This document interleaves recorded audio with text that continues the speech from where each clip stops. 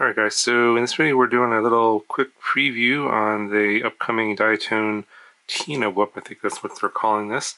So kind of a really different looking whoop here, and has the Gemfan 40mm propellers on this, four-bladed. They're upside down. The whole duct here is upside down and the motor is hung upside down, and that does seem to give it more power than you would expect for something of this size. And you can see the way the ducts and the frame is arranged. The motors in the front are wider for the camera, a little bit closer in the back. So it's not a true X, it's kind of a dead cat, slightly dead cat style, although you really can't feel it in flight. So these ducts here are injection molded plastic, I believe. I'm not exactly sure what the material is. The case here does come with other colors. I think the other colors are blue, you got green, orange, and I think the last one's like a gray-black color. And so these are spares. I guess you could mix and match your colors this way, but mine came with the 4 ducts in purple, and you can see how the motor is attached under, basically upside down like this, and the wire goes here. It's pretty rigid. In fact, it's very rigid for the weight. I'll give you the weight and everything later. But yeah, it's kind of different. I mean, you got basically a top plate and a bottom plate, and that holds the ducts together. So if you take one of the ducts off, or take the ducts off, it gets very floppy because this is very thin carbon. It's like 1mm. And it's using the Diatone all-in-one whoop style flight controller, RunCam Nano 2. And the video transmitter is a TBS Unify on a support plate, which you can't see here because it's underneath the receiver. So in typical Diatone fashion, comes as a plug and play. I added my own XM Plus receiver and just had the wires come out the back like this. VTX antenna here. The USB port is right there, kind of hard to see and somewhat difficult to get to. They do provide a dongle, or I'm going to say a rain angle adapter, so you can plug in your micro USB here, and then the other side's USB-C actually. Now this one came with Falco X or Flight 1, and I could not figure out how to get it to work, and supposedly you can just get it to work via the OSD. I didn't realize that. I tried to plug it into the computer and try and see if I could configure it through the configurator, but apparently there's something different about this one. I would not work with my computer at all. So I wanted to fly it, so I just wiped the flight controller. I just put the flight controller into DFU mode by pulling the boot button down, plugging it into my computer. I flash beta flight because it's the same board.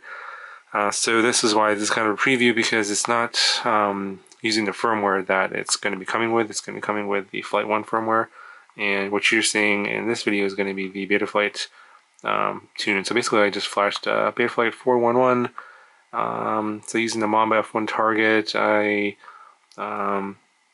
flashed the ESCs with Jazz Maverick 1677 24 kilohertz firmware, and I enabled RPM filter, and it's running on stock PIDs. 1103 8500 kV motors. I think the ESCs were just 13 amps. I did a video review on the flight controller a while back, and we've seen the RunCam Nano 2. Nothing unusual about that. Battery goes on top here, and I flew it on 2S, on this 2S Tattoo 450. And this weighs, let's see here. So without the battery, it's coming in at a pretty hefty 60 grams. And then with the battery, we're almost 90 grams, or about 89 grams. So it's pretty heavy, and I think that's why I was kind of surprised it flew as well as it did, given the weight, because basically there's nothing blocking the flow of air, pushing the duct or pushing the air down the way the prop is oriented. So I think that makes a pretty big difference. I mean, I think I have a feeling we might be seeing more of those designs, but these feel kind of light, but I'm not so sure. Let's see here.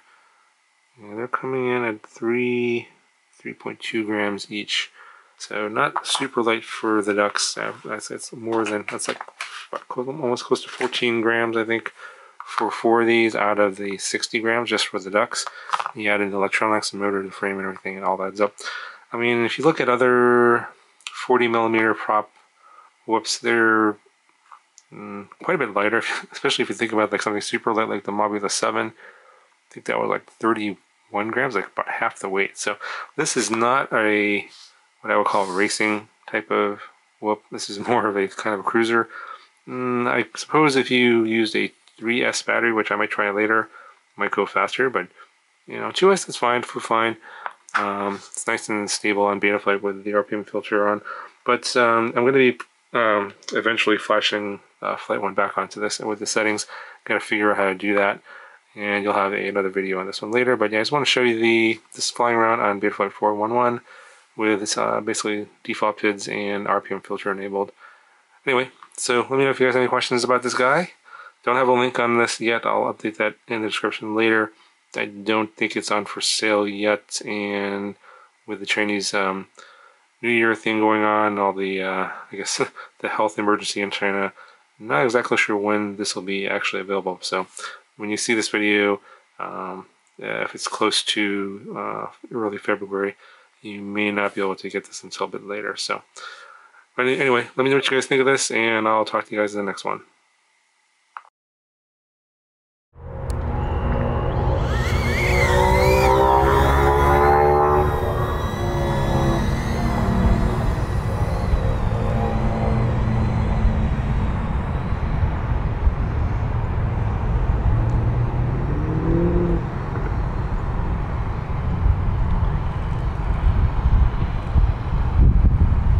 So I'm only running on 2S, so you can see how much throttle I'm using, quite a bit.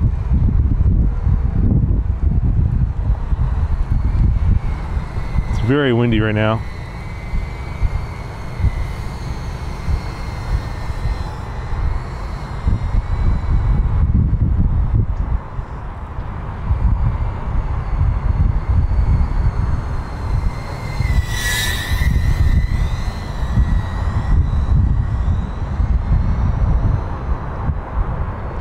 Seems to fly fine on Betaflight.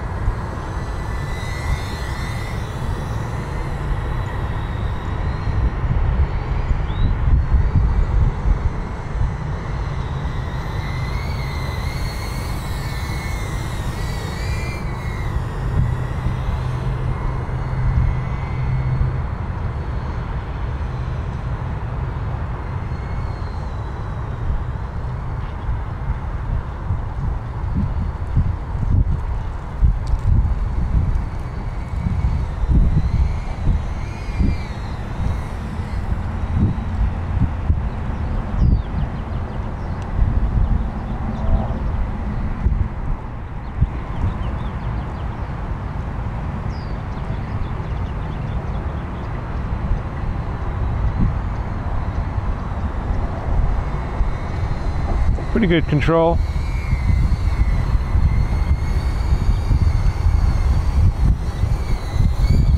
A little bit of jello. Let's see, you get out in the sun here. Battery's about to run out soon.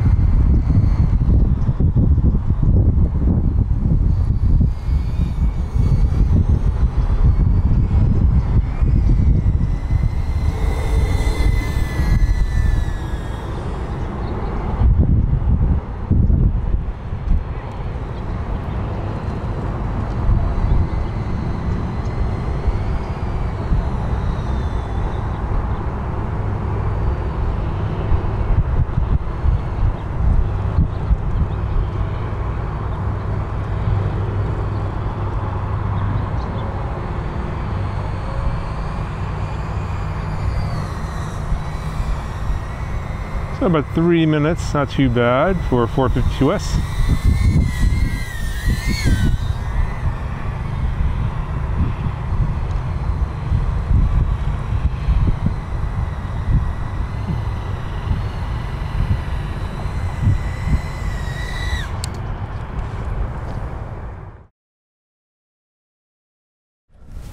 Alright, super windy. I'm going to give this a try in 3S. I have no idea what's going to happen.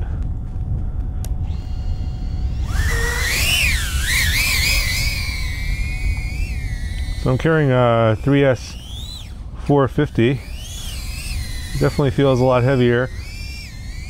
And I'm hearing a little bit of oscillation. It is very windy right now. I'm not sure how this would fly on 2S.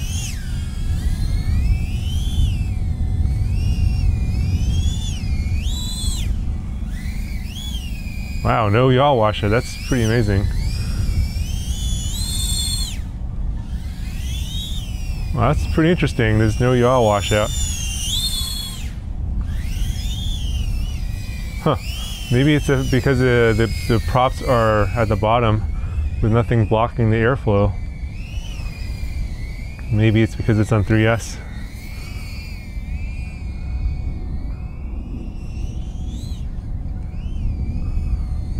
Oh, the wind is really bad. Man, having these ducks just makes it worse.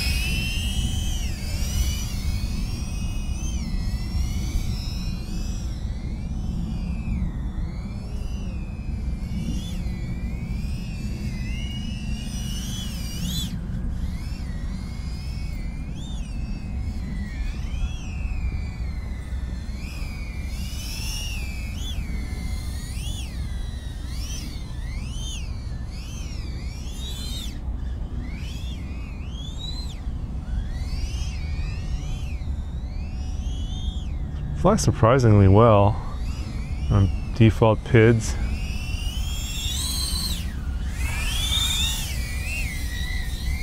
No PID tuning, just RPM filter. And there's some oscillation there.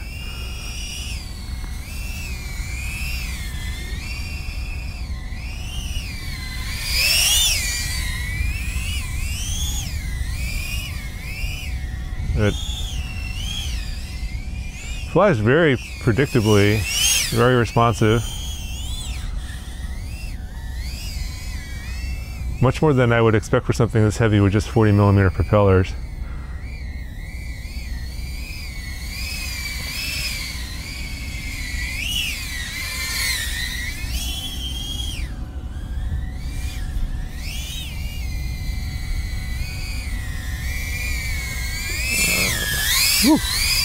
Anyway, what do you guys think?